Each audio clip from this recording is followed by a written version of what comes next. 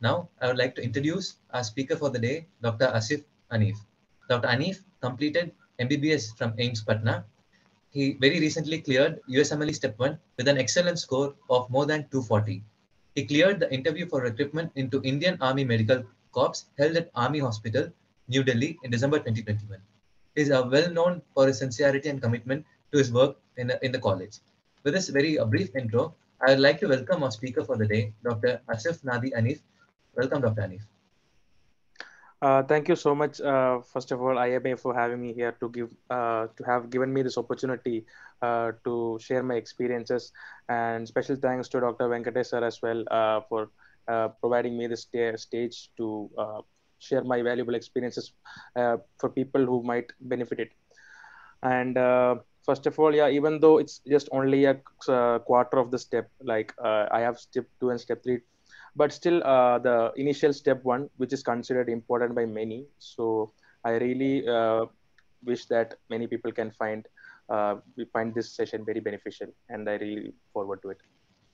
Thank you, Anif. So participants can type their questions in the chat box and we will answer them at the end. So starting the session, I have collected a few questions already from USMLE aspirants. Dr. Anif will be answering those one by one, at the end, he will be answering the questions in the chat box. So is it okay, Dr. Anif? Yeah, sure, definitely. Okay, okay. So first, I'd like to ask, why should one even think of going to US for higher studies? Asking the other way, what are the advantages of going to US? Regarding this, so we'll put it this way. It's actually there are different. It's whatever pathway choose, like be it the Indian PG or the UK system or the US system, everything has its own pros and cons. So it ultimately it boils down to one point: what is your personal preference, and what do you expect in your life? Like what do you want to do with your life? So like in my region, in my case, like it was like I was more focused on academics as well. I want to do something in academics as well. So when I researched about all the pathways after the MBBS, then I realized that there is some interest in clinicals as well. But in order to do something in academics, I thought that US was the US training system was a perfect fit for me, because it was a bit different from what is being done elsewhere. So I thought I wanted to give it a try. So it's also a curiosity thing. Okay. So, how difficult is it to get into US compared to NEET PG and PLAB? Like, how difficult is the exams and system there? So regarding the difficulty, it can be actually those three exams that you said, NEET, PG, PLAB, and USMLE. They have the difficulty in the sense it's not just about the exam difficulty. So, like from difficulty, what I see is that you can from the point of starting of preparation till the admission date. So, like if you look in that way, these three are somewhat of the same difficulty. Why I say so is that because each of them have different elements and they're balanced in such a way that almost the difficulty level is almost the same. Like for example, for the USMLE, you have to give 3 steps, and basically it's the NEET PG. What it is actually, when you break up NEET PG into 3 steps, it's USMLE 1, 2, 3. So like because USMLE 1 tests OU on preclinical subjects and 2 on clinical subjects, and the step 3 is basically case scenarios. So it's basically NEET PG only, but split into 3 parts. And but the thing is that the catch is that NEET PG is highly competitive, and it is an objective assessment which is done in a 3R format. So in USMLE you have 3 different exams, so you have 3 chances. So the thing is that the difference where it comes is that the USMLE is a bit more longer, and there is a lot of financial requirements, and you have letter of recommendations and the time frame, the opportunity cost. You'll also have to consider in the opportunity cost as well. In NEET PG, it's in single exam, but the exam is very highly competitive. But in USMLE, even if you don't make up for the score, you still have other avenues for developing your application. PLAB, somewhere I believe that it lies in between, because it has both objective assessment and a subjective assessment. So that's what I meant to say is that difficulty is almost the same. It's just that in what areas these exams focus on. So that's what matters. Yeah, very well explained. Actually, Yeah. my next question is kind of related to the previous one. So, Okay. preparation-wise, what do you think is the main difference? I understand that you already answered it, but would you like Yeah. to throw some more clarity about the difference between these three exams, the pattern of preparation, like What is the significant differences between these three? The significant difference is that the question style, like the question root question, it's actually a bit different. So in NEET, like NEET PG, what is that they expect you to have the entire medical knowledge, and you will have to like you are being tested on all the medical subjects, all the medical subjects in a single 3 hour session. So so the questions are also a bit longer. The question roots are shorter in length because you will have to do it in 3 hours. So the question route is a bit shorter than USMLE. USMLE is a bit more. There is a they provide clinical vignettes, so they give clinical scenarios, and you will have to deduce the answer. That for that sole reason, the USMLE for NEET you can only dedicate. I think if I remember it right, it's 1 minute per question or less. But in USMLE you are getting a bit more than 1 minute for a question because the question routes are longer. And like I said, in NEET PG it's purely objective assessment, but in USMLE it's both objective and there's subjective assessment. Why? Because you will have to perform in the interview as well, because they conduct the interview so as to see your like whether you actually possess the knowledge that you say that you have. And in plab, like I said, the plab it's just it comes in between, like exactly it comes in between. They have both clinical scenarios and they have small questions where you have to know a lot of factual things as well. Yeah, even it has a subjective part. Like I said, the part 2 of plab, you'll have to it's an OSCE, like basically it's like our prof vivas, like you will be provided with different workstations, and you will have to like you will have to fulfill whatever they have asked for in that flashcard. It will be a laminated sheet in every station, and you will have to perform the task. Okay, So okay. preparation wise, USMLE like the materials are also different. So like when you look at the questions, you will actually realize like what should be done, like what is the mode of preparation that you need. So you'll have to tailor yourself to the needs. Okay, okay. Thank you. Very well explained, Anif.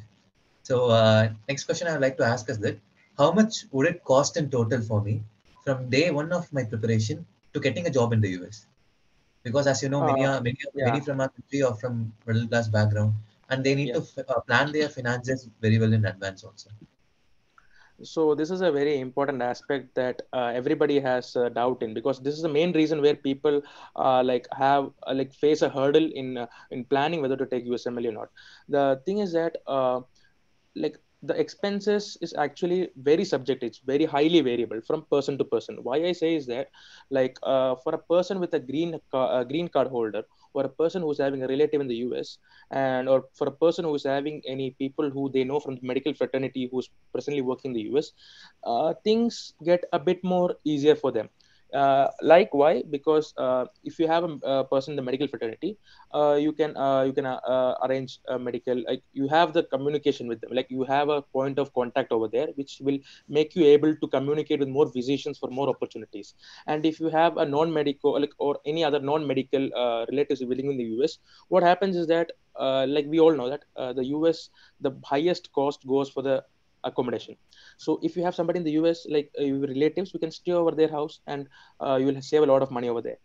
And that is a difference. Like so like a person who's first time going to the US, obviously he'll have a lot of hurdles, he'll have to have a lot of expenses in hand. So the thing is that you can consider anywhere, like there are 3 steps. You'll have to do 3 months of US rotations, and you will have to also yeah, and you will have to attend the interviews as well. Like owing to COVID right now, the interviews are being virtual, but I'm not sure whether for the next season they'll do it the virtual as well. But if it's not a virtual, you will have to manage your traveling expenses for from one interview spot to the other. So factoring in all these, like it can be somewhere around from 15,000 to $20,000, which will come around uh, 15 lakh Indian rupees. But see, like I said, it's highly variable. Like depends on who. Like if you know people over there, it will be much less. And the main important aspect is that many of the expenses that you see, that you can be minimized if you have someone to guide you well. Because many of the decisions that we take, like if we are less informed about the decisions we take, for example, if you're booking for a research position, and like in case if we have someone to tell us go through this way and go through that, we'll save a lot of money by like not filling up unwanted applications. Like we'll only give applications which we feel that we can get into. So like a guidance thing is also that also matters, like who, like if you have someone to guide you or not. Okay. So, how much did you spend from day one of your Uh, preparation till clearing yeah. USMLE Step 1? So for me, it's around. I gave step one, and I bought materials for step one. Yeah, and most importantly, the materials for the USMLE steps are a bit on the higher end. Like considering us Indians, like because when you convert it into Indian rupees from the dollars, so it's a bit on the higher end. Like for a question bank, you will have to spend around 40 for 470 $480. That's like 30,000 40,000 rupees. So for me, up till date, I gave step one, and I've given by bought materials for step two. So it's around 2 lakh. Around it's been almost 2 lakh for me right at this moment. Maybe Oh, more, but not less. okay, okay. And you were telling about the materials are costly, all those kind of stuff. Yeah. What materials exactly did you use for the exams? Be it both books as well as online resources. What materials one should must have, and which are good to have? Yeah. So the thing about USMLE step one is that like the principle, like 80% of the questions are from 20% of the topics. So that principle stays valid for USMLE step one as far as in my experience. So the thing is that rather than going cover to cover of all the like basic subjects, for example, USMLE step one covers pharma, physio, micro pharma, first and the second year subjects.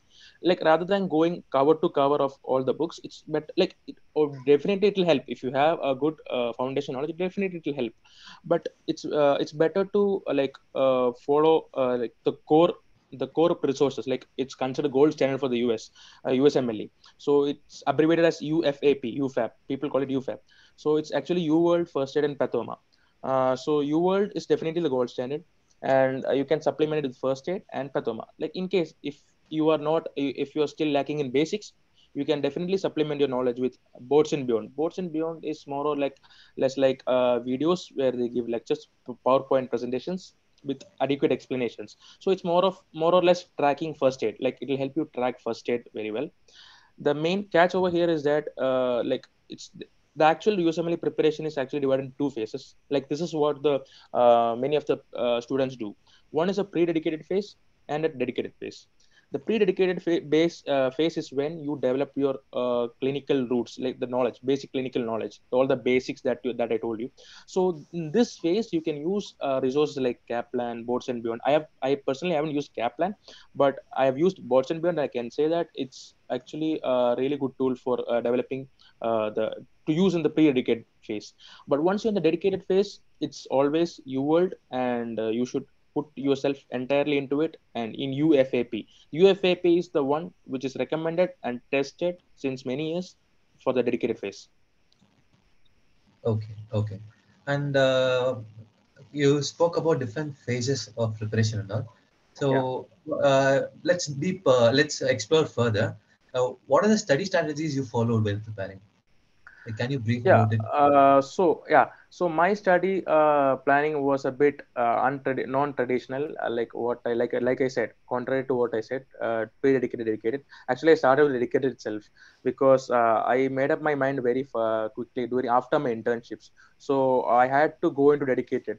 So I thought of giving the exams earlier on, but then I started with UL because since I was just freshly out from my medical college after my profs and all, so I had some more or less some of the basics in my mind.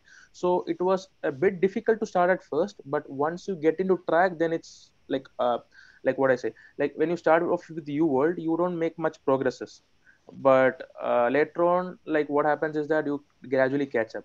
So my strategy is not the ideal one. My strategy, what I followed was I directly jumped into a dedicated phase.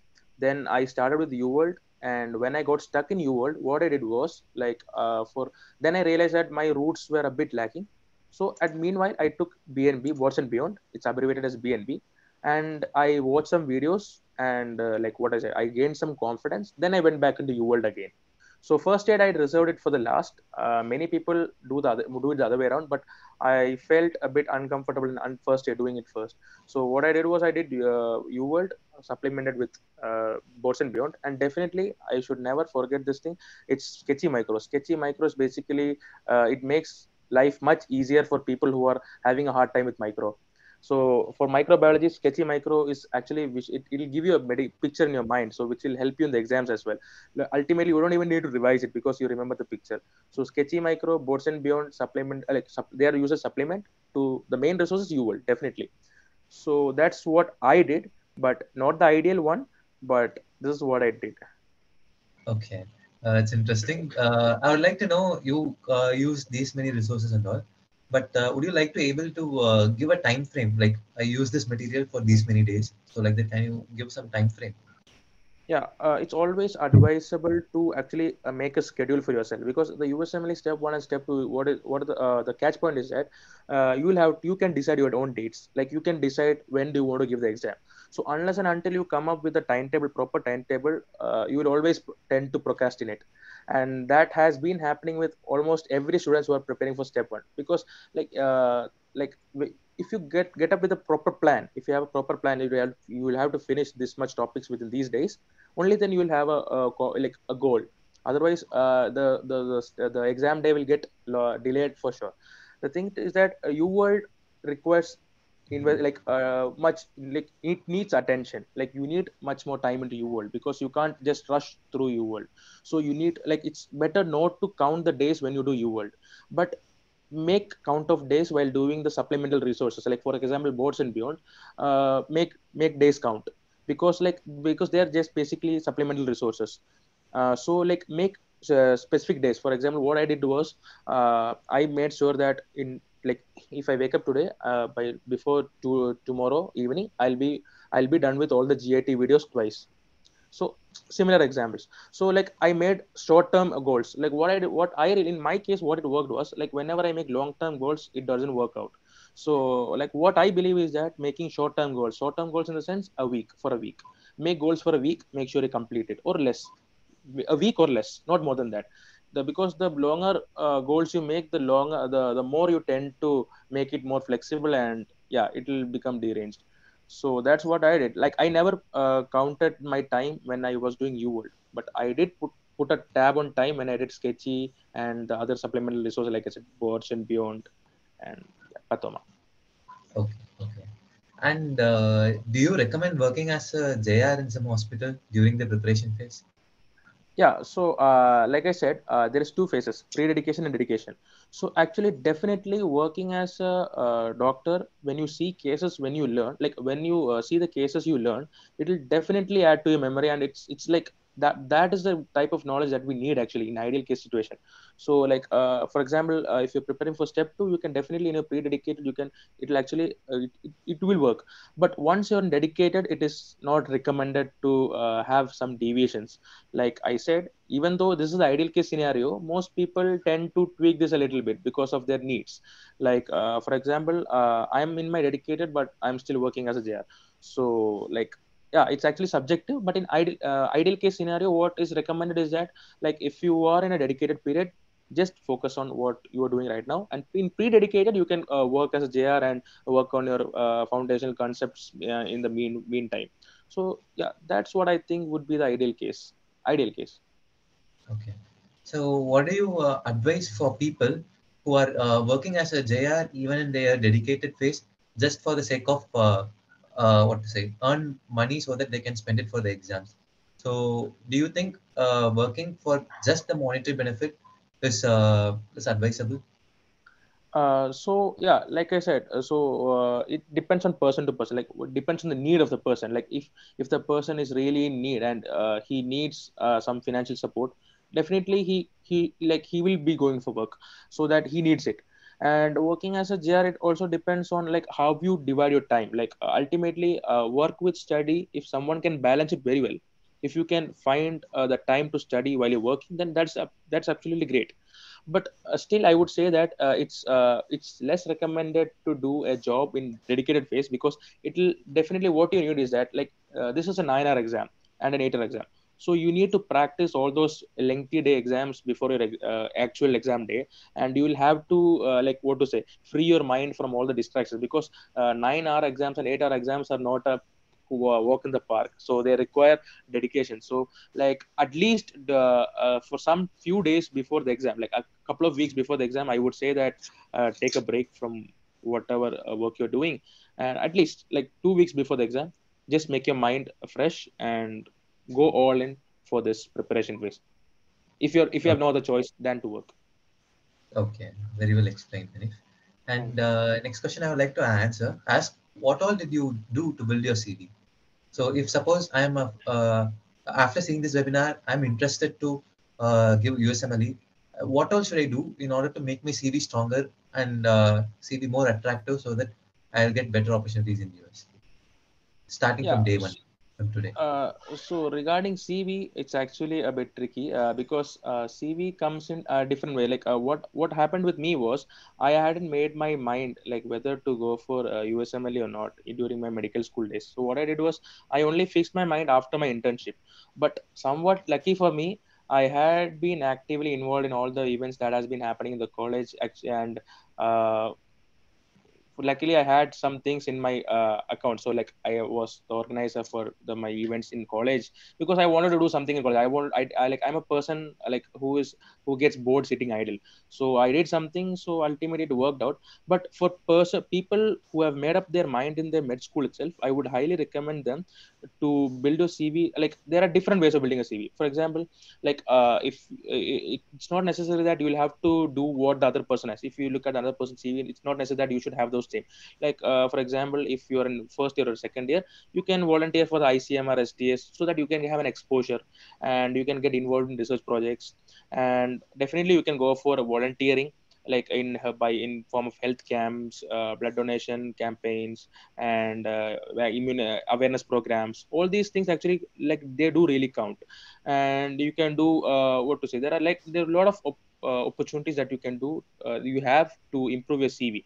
So CV as such, I guess that, yeah, like I said, it will depend from what the person actually wants in a CV. And for example, like if you're matching into a highly competitive program like orthopedics or dermatology, you will need CV somewhere in your CV. So like it's highly advisable to start with some projects from earlier on in the med school itself, and finding a good mentor. All this actually matters.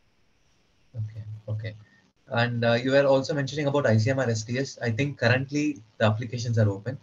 So Yeah. even many were inquiring about how to choose a guide, how to choose the Mm-hmm. topic also. Yeah.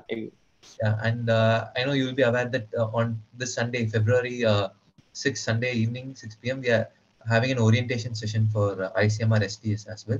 Yeah, yeah, So I I got to think, see that. Yeah. yeah, I think that will be more beneficial if attended Yeah, by. definitely. Yeah, I would highly recommend people to actually, if they want their CV to be strong, obviously what you can do is that research is the thing which will always, like, it will always benefit you. Like it will always follow you. Like if you have a paper published in your name, it will stay with you for lifetime. Like like you have something in your name. So that actually it does matter. So yeah. Okay, thank you. And you were telling that the cost depends upon whether we have some known people in US and all. Yeah. So does that mean that if I don't know someone in US, it is going to be extremely difficult for me to get into US? So like I would say that the prime example is myself. So like I don't have like no don't have a specific person in the US, but still I'm going for it because it all boils down to one point. Like, are you like dedicated? Like, do you really want to do it? Do you have to do it? So like if you decide that you need to do something and you want something, I don't think that someone in the US, whether you have or not, should never be an obstacle for you. Because like if you're dedicatedly into something, there will be people to help you out and there will be a way out. So for example, like I said, if you have people in the US, it does not guarantee you a seat though. Like it does not guarantee you a residency spot. Like it only cuts your cost and makes your pathway easier, that's all. So like for you to match into a program, you will have to perform in the interview, give your get decent step scores, and work on your CV. So that cannot be bypassed, like for a specialty spot, like for a spot. So like having a person in the US will, it's actually gives you an upper hand, but not a guaranteed spot. So that should never be an obstacle for people who really want to pursue their career over there. Okay, okay. I think that your words should give a lot of confidence to people who are thinking about this question. Okay. Yeah, So I'm really glad. Yeah, I got the opportunity to share my experiences. And yeah, the ultimate thing is that like if you have someone to guide you properly, I don't think USMLE is actually perceived as a very undoable exam, undoable because of the like long pathways, long wait times and all. But it's actually doable provided that you have a person who can guide you, walk you through, or like these sessions and all. Like if you these sessions, if people who are watching this, for the people who are actually in the preparation phase, it will add to a moral boost. And like there will be a lot of people who needs that misconception to be cleared off. USMLE is not an undoable exam. Like it's still doable, but it all matters on whether you have the determination to do it, and whether you are willing to put in the work or not. Okay, yes, absolutely. And moving on to our next question, many students are worried about the visa process. What do you Yeah. think about the same? How difficult is it to get a visa for USMLE and for settling there? Okay, so I would like to be frank over here. Like at this current situation, we all know that of the COVID situation, the Omicron situation, the present upcoming waves and all. So it is an issue at this moment. At the moment, getting a visa has been a task, because like obviously they have this rapidly increasing number of COVID cases. So they're actually the embassies are not entertaining any visa applications. So at this point of time, it's actually become a bit of a task. But still there is still a way that you can actually make use of it. Like if you don't get a visa, like visa is just for like during the matching, like when you get a residency spot you need a visa. But for doing clinical rotations you need a visa. That is when the issue arises. Like for doing clinical rotations you need a B1 visa to go over there and to do rotations. But that is where the issue arises. Like you won't be getting like it's difficult getting a appointment of a date for that B1 visa. So like what we are going for, that we are actually going for clinical rotations. That's what we need at this moment, like who have given step 1 or step 2 prior to the match. The what we can do is that make use of this time by giving tele rotations. There is a new thing called tele rotations. So what happens is that people, instead of going in person rotations, they can gain clinical experience by at the comfort of their home in front of a laptop. So basically you'll get clinical exposure from basically through virtual, like due to like the technology which we have. So the main point is that you also get a letter of recommendation after you do a tele rotation, and it will save you a lot of visa cost, travel expenses, everything. So like I said, for every problem there is a solution if you're willing to find a way out of it. Okay, very well said. And how many years should I stay back in the US before returning to India? I like what are the minimum years before which, if I return to India, going to US would not be of any benefit? Yeah, actually I think it's the other way around. The thing is that you can stay in the US. There are two types of visas, like in fact three types which you should be aware of as residency applicants. There is B1 and B2, and B1 and B2 are the visa types which is used for clinical rotations. Like I said, when you have to go for clinical rotations for a brief period, for example 3 or 4 months, you need a B1 visa. So you cannot stay in the US more than 6 months with this B1 B2 visa. So what happens is that like that is the thing which I said, like the visa issue, getting an appointment has been difficult for these things. This is just for the temporary basis. Like for getting into, when you get into residency spot, there are two types of visa options that you should be aware of. One is J1 and an H1B. And H1B is actually the visa like when you do H1B, like both of them are basically used for like used by many people who are taking up residency spots. The thing about H1B is that you don't need to go back to your home country to show your roots. So like what happens in J1 is that when you take a J1, and after J1 is basically exchange visitor visa. Like if I'm saying it right, I think it's exchange visitor. So what they expect is that your training period, they'll give you a training period of 6 to 7 years. That is a typical training period. After that period, you will have to go to your home country to show your commitment to your home country and your roots, and you will have to work in your home country for at least 2 years. Only after which you can come to the US and apply for a green card or further thing, whatever is needed. But and in H1B, there is nothing like that. You can actually, after your residency, you can apply for a like green card right away. But see, like I said, there are pros and cons for everything. So the in J1 visa, like there is, like, even though I said that you'll have to return to your home country, there is a specific thing known as a waiver, J1 waiver thing. So what happens is that a waiver, in the sense, a waiver job means basically you are actually finding a way out to bypass the 2-year home country service. What can be done is that you can apply and give an application. What happens is that there are certain federal agencies, the US federal agencies. They'll post you in certain areas where there is acute need of, where there is an acute need of physicians, and you will have to serve over there for at least 2 or 3 years, and then you don't have to come to your home country to show your dedication and roots.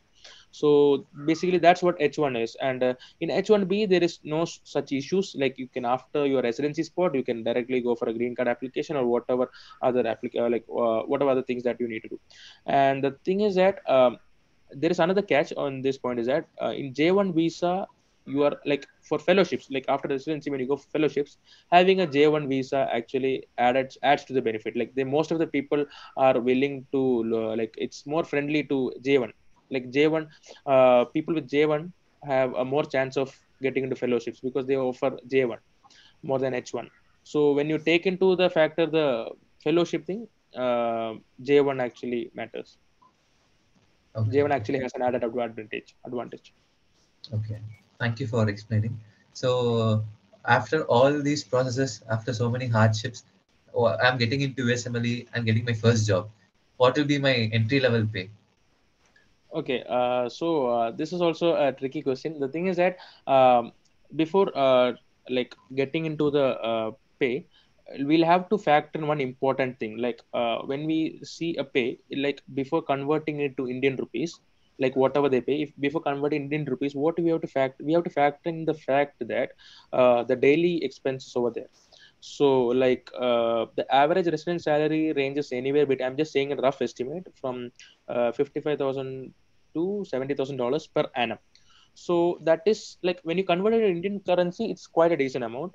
But when you factor in the daily living expenses over there, like even the daily groceries, like the transit mode of transit expenses, the food, it'll actually, for even a basic meal, it will cost twice or thrice more than what actually cost over here.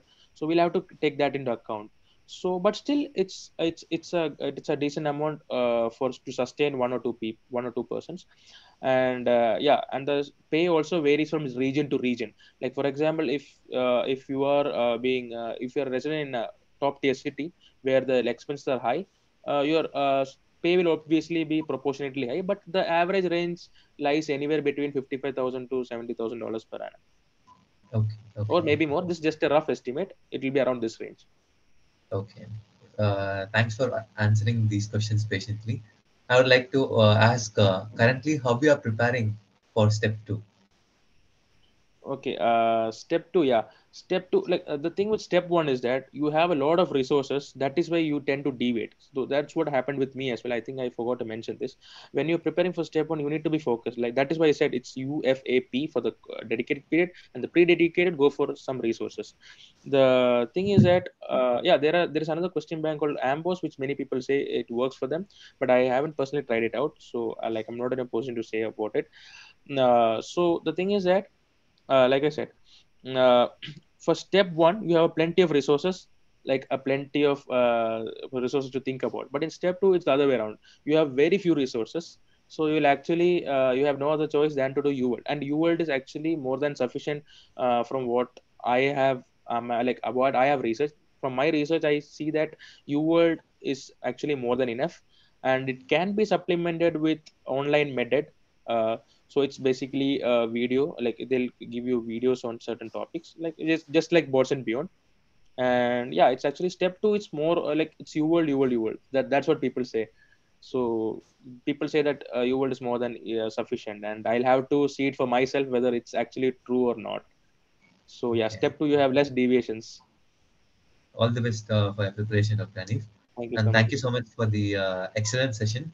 Hope the knowledge gained from this webinar will be of immense help to the junior doctors, especially those who always wondered about how to get into the United States.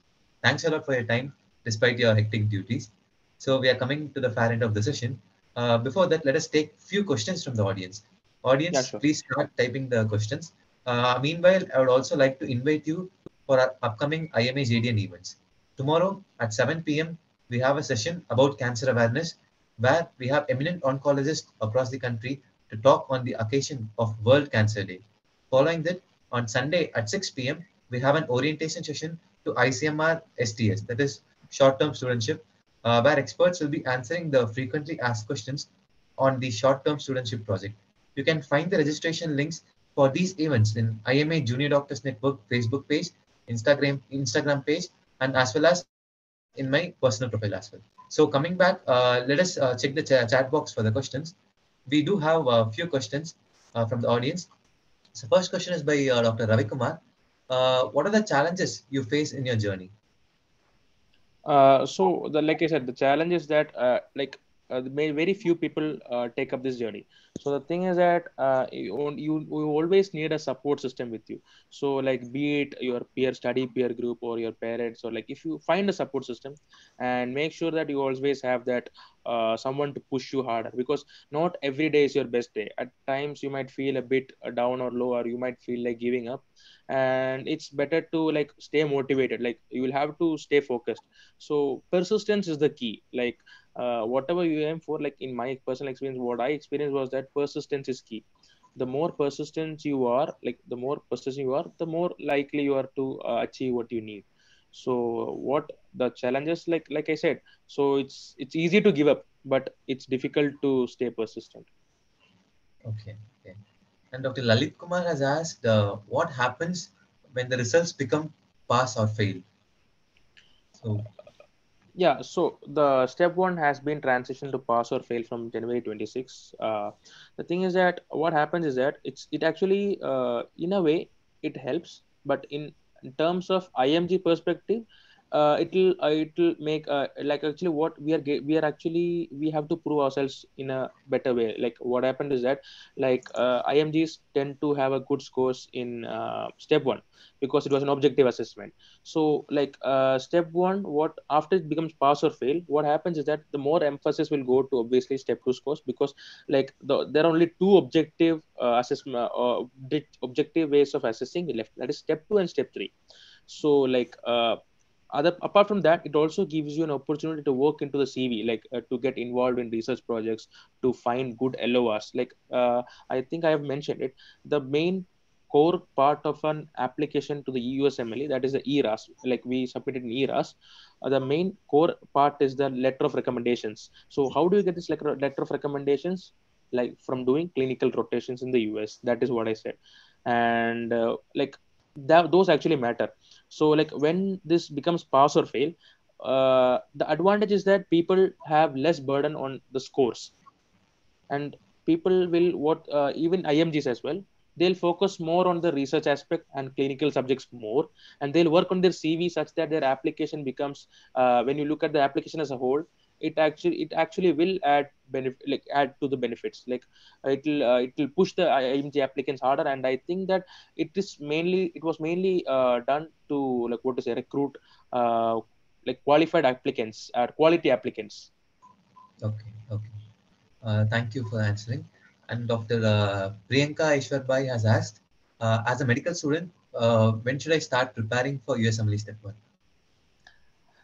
So there is no specific time frame from when you can start. Like I said, I started from late internship, and there are people who have started from first year, second year of medical college.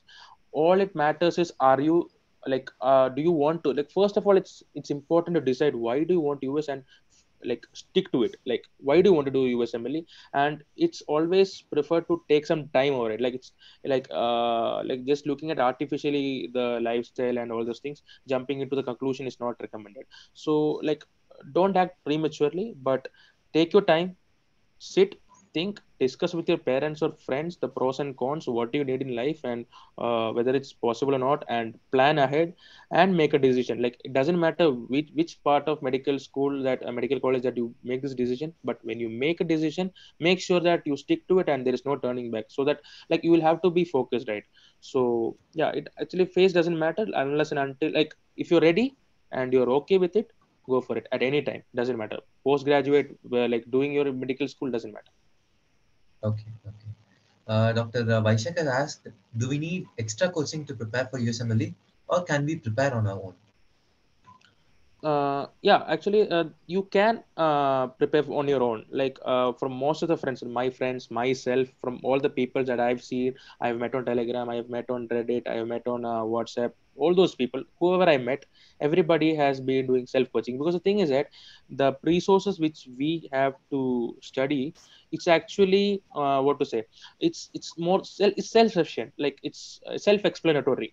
The resources are well written in such a way, and be it boards and beyond, or be it UWorld, or be it first aid, it's actually more than like it's self-explanatory, and you can understand it when you go through it. Like if you are reading it, you'll definitely understand it.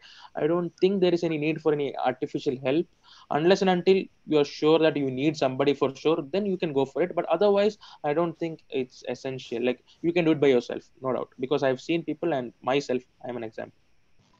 Okay, okay. Dr. Ibrahim has asked, will you get into residency if you fail in your medical school? So will your pass or fail and uh, a number of attempts matter when it comes to USMLE? Okay. So the thing is that I think I did not mention this. So like in the ERAS application is basically the final application which you send for like for people to send you interviews. It includes your CV, personal statement, and personal assessment. Why do you want to do this specific department? Like for example, if I'm taking general surgery, why do you want general surgery? And like you'll have to include a personal statement, a CV, minimum of 3 letter of recommendations, then an important document known as the MSPE. It stands for Medical School Performance Evaluation.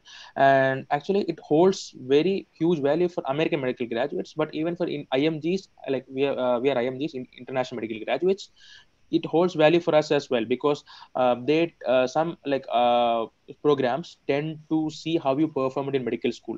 But if you have a red flag, like it's not actually a red flag, if you have re-attempts in medical school, what happens is that you can actually justify it in a personal statement. Like what matters is that in your interview, if you're able to justify why, or in your personal statement, why, what happened, like rather than finding excuses, if you can see what, like how did you face it, and how did you overcome it, and what did you do it, like what did it teach you. So all those things, if you're able to justify it, I don't think failure is an issue. So it all depends on like how you tackled it, and how you present it to the in your personal statement, and how you perform in interview. So that is what, like the biggest plus point I see in the USMLE process is that if you have an issue in your scores, you have an opportunity to make up for it in your CV, in your personal statement, or in your MSP, wherever it is. And in case if you don't have a good a good CV, you can work, like you can work on the scores. Like if you have a good scores, like that's somewhere, unless and until it's a very highly competitive specialty, you can actually find balance in all the components.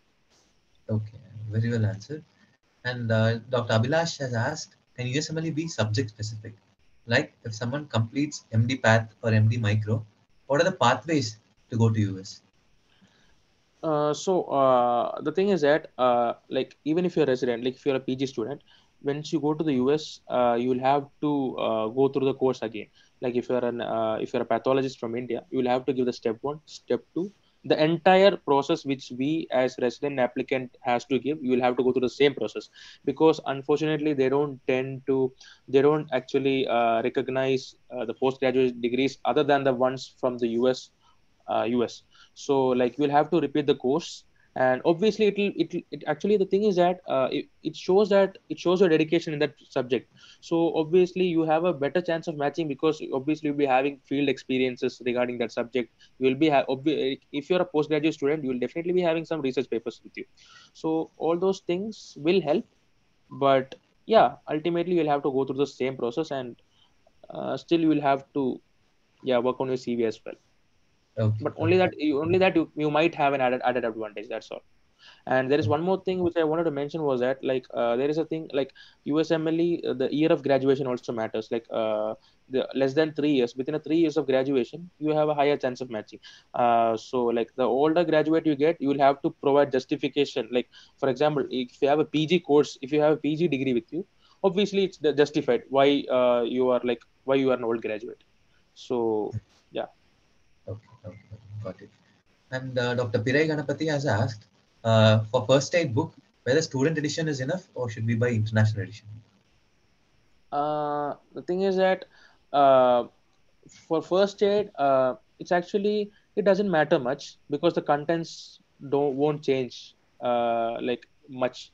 Like I said, the important part thing is that use the latest first aid, like be it international edition or any other edition, but use the latest first aid because it might have the latest updates in it and they might get tested on the exam.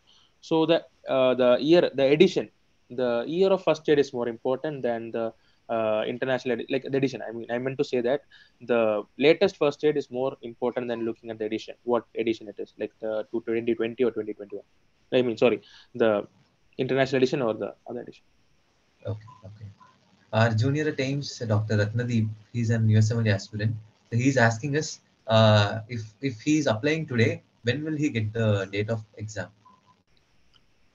Okay. So the for the USMLE application, when you apply for the step one, what happens is that you will have to first you will have to do a passport verification for a fresh applicant. You will have to do passport verification, which is done online. So you will get an appointment with an online notary, and you will get it done in online itself. So that will cost around $120 if I remember it right. I don't remember the exact amount, but somewhere around that range. So after that, you will have to so this is a part of applying for the ECFMG. So basically, ECFMG is Education Council for Foreign Medical Graduates. They are the ones which sponsor international medical graduates into into the US medical system. So you will have to get certified by them before applying for the match. So like the thing is that. Like I said, like when you apply for the USMLE you will have to apply by the ECFMG. You will get a user ID, you will get a password. After that, once you get in, fill up the application form, and you will have to choose an eligibility period. An eligibility period in the sense like it's always safe to choose an eligibility, like for example, if you're giving an exam in December, it's better to start application at least in October, because like when you apply in October, you'll have to choose an eligibility period. An eligibility period is actually a 3 month duration in which like you can give an exam date within that 3 months. So you'll have to choose an exam date within that 3 months. For example, if I'm filling an application in October and I'm choosing my eligibility period as November, December, January. It actually comes as set of 3 months. So you choose an eligibility period, and what it does is that the exam centers are actually outsourced to an organization, to a company known as Prometric. So they are the ones which carry out the step exams. So like you choose the eligibility period from the ECFMG, and you go to the like after that you can book an exact appointment date from Prometric website. So you'll have to go to the Prometric website for an exact appointment date. The thing is that like there's a catch to this, because like once you choose the eligibility period, you can only extend it once. Like for example, if you, like I said, if you applied in October and you gave eligibility period as November, December, January, and you feel that okay, you're not ready yet, what you will do is that you will actually you can extend your eligibility period before there is a certain timeline. It's given on the ECFMG website.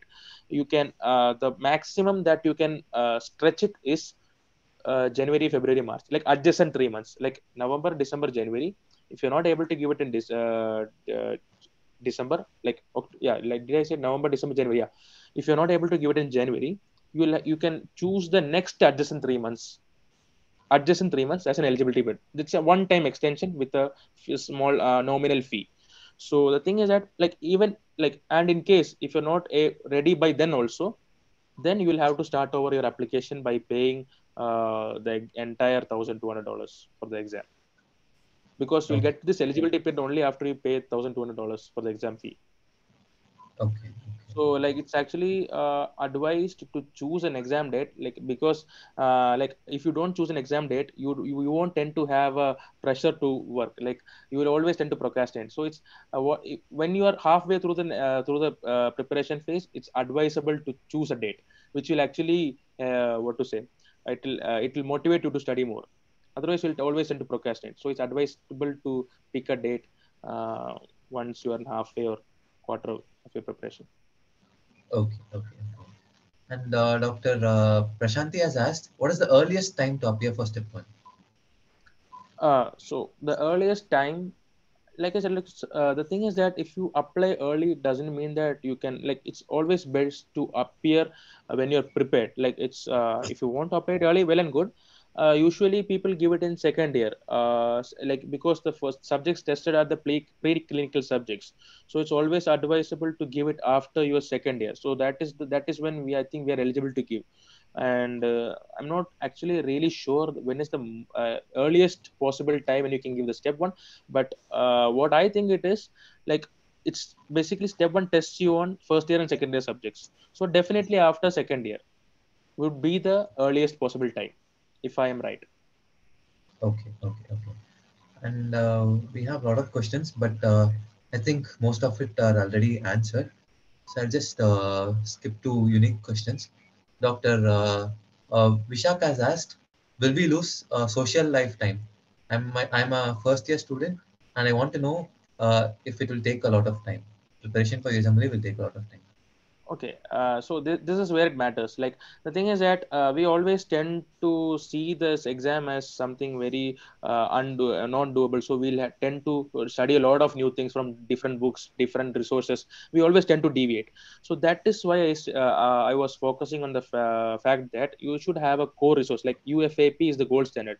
Like anything you go outside of it, it might help you, but only by a couple of points. Like if you are having the potential of getting to 240 or 250 just by doing UFAP, if you are going to other resources, it might fetch you maybe more than like around 3 or 4 points or 2 3 points, not much. So it's not worth the time that you spend. So like you'll have to factor in you'll have to consider the result and the time you put in. You need to have good effect, right? So it's best to use less resources as possible, but the ones which you can revise, do revises, like do portions that you can revise, learn only what you can revise.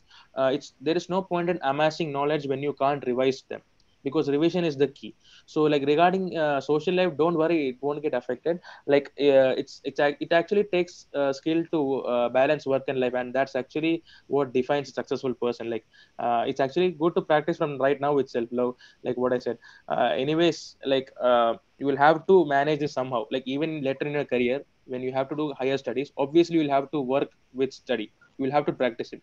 So like I would say that don't sacrifice social life for it. Definitely it won't don't do it, because you need social life, because all work and no play makes Jack a dull boy, and that actually is true. So if you're entirely into studies and no other extracurriculars, obviously you'll be burned out, and burnout is actually real, and it happens to many people. Make sure that you don't burn out. Have healthy social life, have a healthy life, that's what I said. Like have good food, interact with people, and study as well. That's what, like, rather than entirely going into the study mode. So yeah, healthy lifestyle is what you need. So yeah. Okay, thanks a lot, Anif, for all your wonderful answers. I'd like to request Dr. Abul Hassan sir if he's having some closing remarks. So, would you like to add anything? Yeah, thank you, English. And as if really it was very exciting, the way you are telling, answering all questions, Thank you. very, very technical. I would like to ask you on political questions, that is, which I am Okay. interested now. What are the kind of, opinion? What is the scope for our young medical graduates from India about the opportunities in US? Is it shrinking compared to the past or expanding compared to the past? So actually, what I think is that being an Indian medical student and who has gone through this Indian education, I would and I've interacted with many people who did their education from elsewhere. So it is actually undeniable that we Indians are very talented. So like we will never find short of opportunities. Like if we think that we need to do something, we'll find a way to do it, and we are everywhere. So like our opportunities will never shrink, because like if we are given a situation, like I said, we'll find a way out of it, because like it's step one is pass or fail right now. And many people were thinking that it's actually closed road for IMGs. But IMGs, what they did was they like people are changing. Many people are working on their CV right from right now itself. So like they're improvising. People tend to improvise. So like I think that if we students, like if we are done training from India, we are actually skilled and motivated enough to tweak according to what is needed. So like we tend to adapt soon. So I don't think our opportunities will be shrink. I think it's the other way around. We might get better opportunities because like if we have a lot of space to work on our CV, because in India is a land of opportunities. You get a lot of opportunities to work on your CV, be it volunteering services, be it any campaign, any awareness program. We have a lot of opportunities, and working on the CV is the best and the easiest thing that we can do. So Very our correct. opportunities only increase; it will never decrease. Just like we using this JDN platform, I think Yeah, these kind of things. Venkatesh, I think we will have to have one program exclusively for expanding the CV. There are so many technical points in that. People may not be aware of it, how we can expand. Many people want to approached me about getting a certificate that, for example, I am running a IMAM center, terminal cancer patient home. Many people want a certificate that they work there for a few days, few months, like that. Some people really wanted to work for the sake of getting a certificate. So I think this is very important. I think you keep it in mind. We will pursue it later. Sure, sir. We can do it. Thank you, sir. And moving ahead, now I request my mentor and the national convener of IMA JDN, Dr. Shiv Joshi, sir, to give the vote of thanks. Thank you, Venkatesh. I've been listening to the session very keenly, and the way Dr. Ashif Anif has presented the content related to USMLE preparations, as well as what to expect when we are in US, and if at all we decide to join observership, or what all those nitty gritties we could face once we end up to take a decision to embark on this journey to clear USMLE.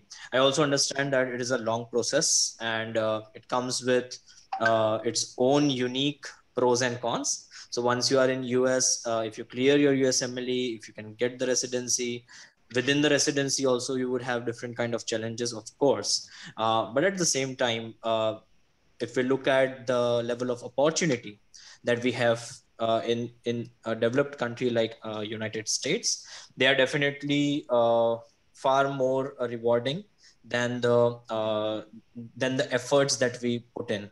So I think everything is justified if you get the results that you were aiming for, and I think that's what matters in the end. So thank you, Dr. Ashif.